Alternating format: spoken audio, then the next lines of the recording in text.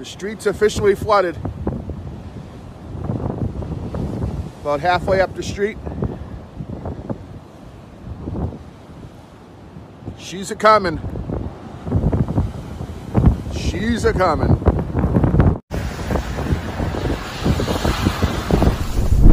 Some of the roads here in Winthrop, Massachusetts are already being closed by state police, with waves crashing over the seawall here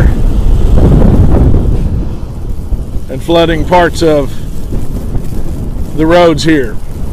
Conditions will only get worse through the day as the winds pick up and the waves continue to crash. Stay tuned to the Weather Channel all day as we provide coverage of Winter Storm Nina in Winthrop, Massachusetts. Charles Peak, the Weather Channel.